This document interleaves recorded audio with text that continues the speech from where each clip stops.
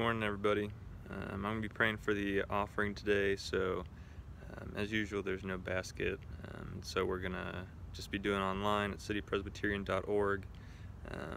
If any of you guys have any needs or anything, feel free to reach out to a deacon. Hopefully things are starting to get a little better, but we recognize that's not the case for everybody, so feel free to reach out to one of us, and we'll gladly try and see what we can do to help you out during these times. So let's pray.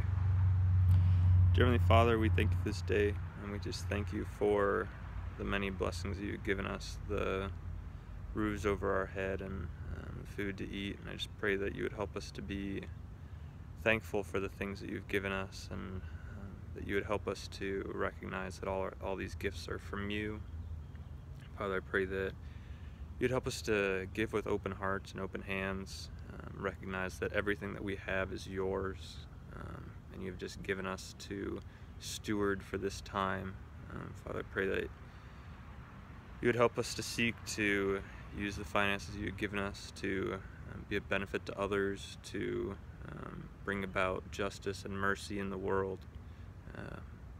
Father God, their money cannot bring any amount of happiness, and I pray that you would help us to see that and just focus our eyes on you, and see how you have called us to use our finances and to use our time, that we might benefit your kingdom. In Jesus' name, amen. Love you guys.